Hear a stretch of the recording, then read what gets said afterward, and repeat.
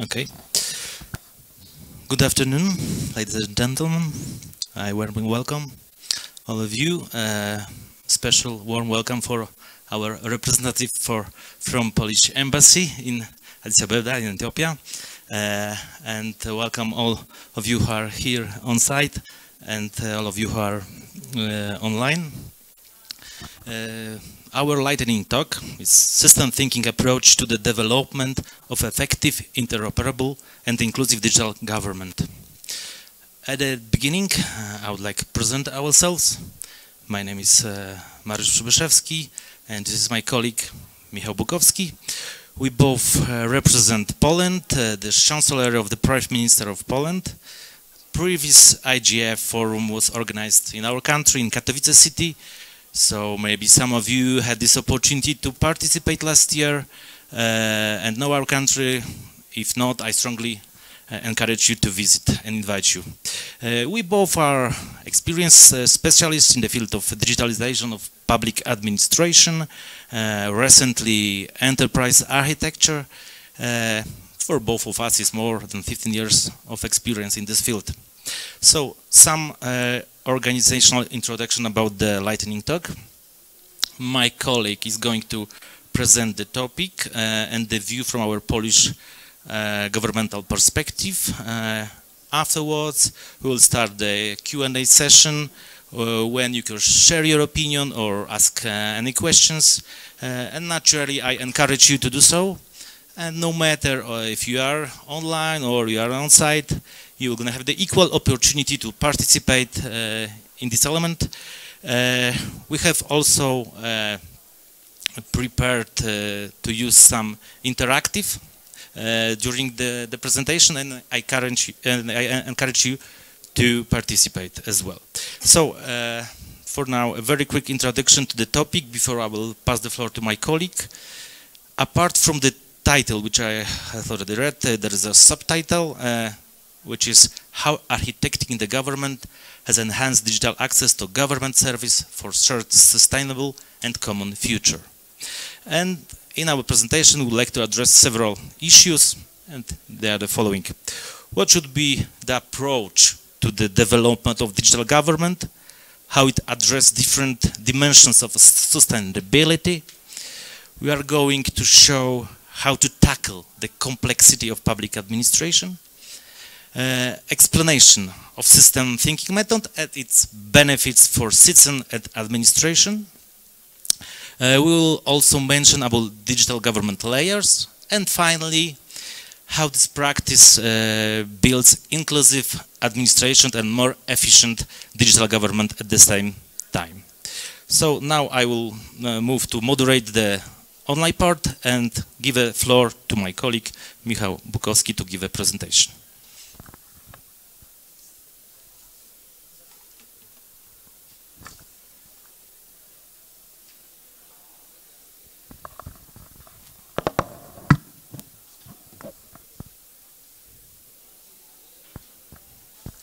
Now I'd like to share a screen. I just shared a screen so I see that the presentation is on. Good afternoon, everybody. I would like to present system thinking approach to the development of effective, interoperable and inclusive digital government. Let me begin. So this title is a little bit complicated, so I wanted to describe what's inside. So the most important element is digital government. The idea of digital government is that it should be effective, nowadays inclusive and also interoperable. And I will tell you during this presentation how to use systems thinking approach to the development of such a digital government. So let's start from the beginning. What is digital government? Of course, there are many definitions, but one of the definitions I like very much is that digital government is a service delivery between government and the public, as well as within the government, using information and communication technologies. Why service delivery? Because services provide value for the citizen, for the entrepreneur, for everybody, and the value is the most important thing that the government could create. And if we think about the digital government, we have to take into account that nowadays digital government is not only for the national area, but from time to time, or sometimes it's supranational. So we've got Poland, which is a part of the European Union, and we've got a supranational, national, regional, and local public administrations which cooperate with each other. And when we think about the development of the digital government in one country, for example in Poland, we have also to take into account the directions or the regulations from the European Union. And as I said, the public administration supports digital government. So now you see the very complex and big definition, what is the public administration by the Polish professor, but as I usually do, I decompose it into the more perceivable diagram. So this definition says that the administration, public administration, is a system which consists of people who set and follow some goals. They do perform some tasks to achieve these goals, and these tasks are defined in the law. The people and organizations use authority and use also material and technical means to do these tasks and achieve goals. But what is important, that's the public administration is system. And this system and the digital government should be, of course, effective. Effective, which means able to reach the goals, but at the same time, it should be efficient, when long-term benefits are greater than efforts, including costs. And also, the modern digital government should be interoperable, which means it's capable of effective cooperation, but cooperation between organizations, between people, between regulations, processes, data applications, and infrastructure. And modern digital government should be also inclusive, so providing equal opportunity for individuals and groups to participate. And now we are coming to the topic of the systems thinking. Before I say how to apply systems thinking to the digital government development, I would tell you what the system thinking is. So it is the way of making sense of the complexity of the world. In our case, the complexity of digital government and public administration. As I mentioned in the previous slides, the public administration is a very complex system. So we are looking at the subject, in our case, the public administration, in terms of wholes and relationships, rather than splitting it down into parts. Every complex system works on a synergy, so we have to take into the elements and the connections. So from another point of view, when we think that the digital government serves the society, so it has to fulfill its needs. When we think about the wholes, the digital government have to fulfill the needs of the organizations, groups of people, but also of individuals. So, summing up, a system is a whole separated from the environment, composed of elements that are directly or indirectly related to each other. And on this diagram you see there is a system which is a whole, and inside we've got element 1, element 2, and they are interconnected. And how it apply to the public administration. And now we come to the question, how architecting the government helps enhance digital access to government services for a shared, sustainable and common future. Public administration, as I tried to present in the previous slides, is a very complex system. It has elements which belong to the cultural, legal, organizational, semantic and technical layers. So the best way to understand the system and address its challenges is to use systems thinking method presented in the previous slides. In Poland, we use government enterprise architecture, which is system thinking approach to public administration digital transformation. And now let's look at the diagram. It's one of the examples we use in real life in our public administration development. So when we want to understand the complexity of the public administration, when we want to optimize, and on the other hand, when we want to communicate it to different stakeholders, we use visual diagrams. For example, when we look from the bottom, we see the public entity, the organization, runs IT system which accesses the data in public registers. So these IT systems at public registers, on one hand, they have to meet requirements on the top from the Act on the Computerization Regulations, but they could be in some specific domain, for example, health domain or finance domain, so they also have to meet requirements of the left-hand side from the domain interoperability framework, so specific requirements for a domain. And also it has to comply with the state information architecture. So on this picture we've got organizations, we've got systems, we've got regulations, and also in the upper left corner we've got some notion. There is a notion of interoperability of public administration. So government enterprise architecture used in Poland uses principles and visual models as presented in a previous slide, which reflect Polish digital government organization and development. Principles and models lead to better understanding of digital government, which allow further reduction of administration complexity. They also contribute to increasing interoperability, reuse and effectiveness of the whole system of public administration. But also they support all dimensions of sustainability. And now we are coming to the subject of sustainability.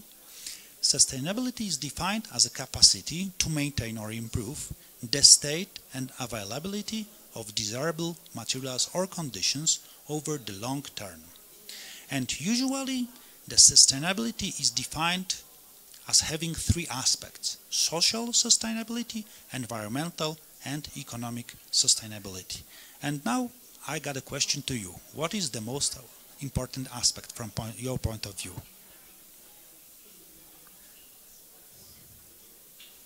So you have the link to the Menti solution, and where you can vote for three possibilities. So I encourage you to click on the link. So let's wait for a while for the voting. Of course, every vote counts, and nothing is bad, nothing is good if we come of a. Okay, when we see some changes. Okay, right now we see that for a group, generally speaking, all aspects of sustainability are equally valuable.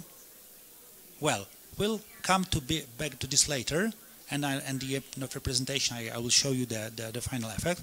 I'm coming back to the presentation and to the aspects of sustainability. So I talked about three aspects and how architecting the government support different aspects of sustainability. First, social. When we provide a visually understandable information about the complex system of public administration, we inform citizens, we inform other organizations how the digital government is constructed and how it is going to be developed. So we are better serving and, on the other hand, engaging citizens of the democratic society. They could have a vote on it. There is another aspect, environmental aspect. When we reduce the complexity of the information technology system which support public tasks, we also reduce the number of the information technology systems or public registers required to fulfill the goals of the government. So there is a less expenditure in the electric energy, less pollution of the environment. So we've got a reducing the negative impact on the environment, and also when there is a less electronic devices and IT solutions required to achieve goals, we are having a lowering public expenditures. And we in Poland publish digital government principles and models, such as presented on this slide, on the Polish government website to inform and engage all stakeholders. So you've got a screenshot from Polish website. So on one hand, within the government, we strongly advise policymakers to take into account the existing ICT landscape shown on these models. And also we involve stakeholders. And to involve stakeholders, we publish digital government principles and models and run consultations based on this information and encouragement to consultations. So it builds in more inclusive administration and more effective digital government at the same time. More information about this topic is presented on the IGF website. We provided the background paper, and I thank you for presentation. Thank you for your presentation, Michał. It was very inspiring. Now we will give the floor to our participants. Those who are here on site and those who are online can ask a question by raising a hand or typing your question or comment. So I encourage you to do so. Okay, there is one question. Do we have a third mic? No?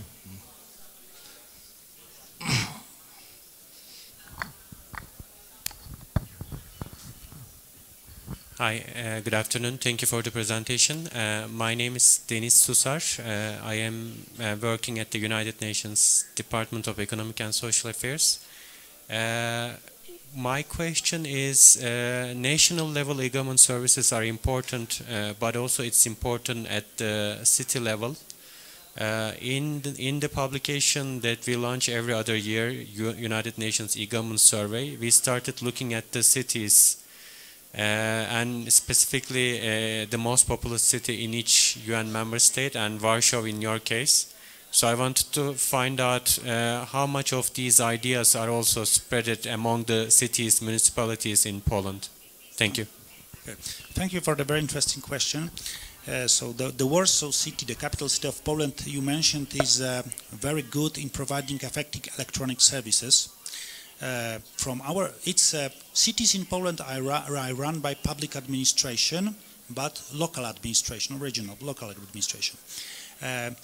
This approach, government enterprise architecture, started within the government administration several years ago, and it matured. So we incorporated the requirements for the IT systems, for the IT solutions, to conform to the government enterprise architecture, but only to relation so far to the government projects.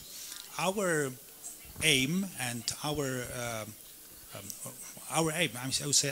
aim is to make a cascade of this government enterprise architecture from the strategic point of view, so from the point of view of the Minister of the Digitization of Poland, through the whole government administration, down to the local and regional administration.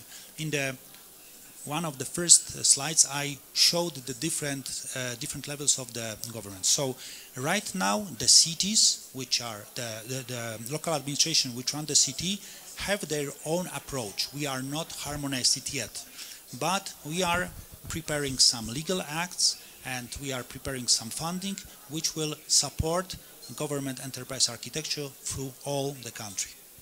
Thank you. Yes, I would like to add also to this question that cities, as you have asked about, there's a self-government, so we cannot order the implementation directly, but we try to cooperate through the unions of those cities or regions, and it's ongoing cooperation. So hopefully we will implement the architecture also in as my colleague said, in the local government cities, etc. So, any other question from on site? Yes.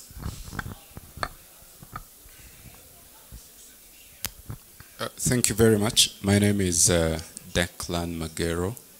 I work as a strategist with the Lawyers Hub based off Nairobi, Kenya. And I have two questions. One is a bit related. How do you apply, this digital government system in governments that have federal states? Or autonomous systems? I think you've alluded to the element of cooperation, but if there are more ideas, it would be appreciated. Secondly, how do you measure efficiency of digital government? Do you apply specific instruments at given times? Okay. First the cooperation between different levels. In Poland, we've got national interoperability framework, which is about to be revised, and we would like to incorporate some of these government enterprise architecture requirements into this law. And this law is abiding for all levels of administration, so it will build the opportunity to prepare the cascade of the government administration architecture. And in Poland we also have different type of public funding for the solutions, for the IT solutions. And when we take into account the government administration, there are strict processes for applying for a funding, and the proposal of the solutions are verified against the government enterprise architecture. But as I mentioned in the first, when there was the first question, so far the public administration on the regional level and local level were not tested against the conformance with the government enterprise architecture. But I mentioned funds, and we are running, right now we are starting another round of funding from the European funds in Poland. So within this program there are requirements for the conformance with the general strategic governance enterprise architecture. It is very important because not only local administration reuses some of the solutions provided by the central government to run its public tasks, but also it builds their own solutions which have to be interoperable and do not duplicate the solutions of the central government. And the second question was about the measurement of the effectiveness. So when we think about, when we talk about the effectiveness of the digital administration in Poland, it's measured, for example, on the European level. There are some assessments of digital administration in Poland and comparison with other countries. And there is a website run by the European Commission. It is called Join Up. Everyone could find it, and there are information about the maturity of the different aspects of every country, including Poland. And also, when we think internally about the efficiency of such an approach, government enterprise architecture approach, we could measure it by the, for example, by the reduction of the number of solutions required to perform the public tasks. If we, for example, within the government enterprise architecture, provide a central solution for the electronic documents, and it is reused by many of the local administrations, we see that they do not have to spend money to buy or develop their own solutions. So it's comparable by the as-is and to-be state of prepared solutions. Maybe I will extend also the reply for the first question, because you have asked about the federal states, which we don't have actually. We're not a federal country, but a republic. So we have the self-government, and many of the tasks of the self-government is given by the government. But some of them it's not, and they have their own independency. So if you would like to follow some ideas of some strategy which is not covered by the law to do so by the local government, we just cooperate and we encourage through different advantages. The advantages are finances, as my colleague said, and the best solutions, technical solutions, we can offer centrally, and they can use it and follow also our issues. Another question, okay. It's a pity we don't have.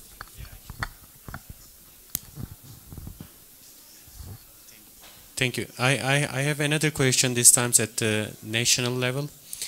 So the way we measure e-government at the United Nations is looking at the portal, but also looking at the human capital, like if the people in Poland can use the online services, and also the infrastructure, if there is sufficient infrastructure to access online services and use those. So I would like to learn more about your views and your projects on that, not only for the gov.pl, but other projects that you do to connect people or to increase their digital skills? That's my first question. And the second one is about the usage. Do you collect usage data about the services that you deliver online? And from time to time, for example, every other year, do you reconsider that maybe some of the services are no more relevant? And what are the most active services now? It's like 10 questions in one. But those questions goes to some other responsibilities of our government, I would say. But we can maybe share I could start with the second some question. I yes. could respond to the second question. Yes. Yes. Okay, Yes. Go on. So to the second question about the measurement of the public services available online. So there is an web analytics system connected to major public services, and data collected are not only taken into account internally into the government and to evaluate the effectiveness of the services, but also are available online for the public. So we've got a special dedicated website which collects the data, not only web analytical data, so the visitors, the page views, etc., but also the internal information, so how many electronic service forms were applied to the government with each case. So it's not only used for the optimization of services, but also it's made publicly available to anybody online. So it's related to the measurement. So regarding your reports, the data you collected, I had the experience of providing those data in the past. So I have experienced also the situation where maybe the data you were given was not the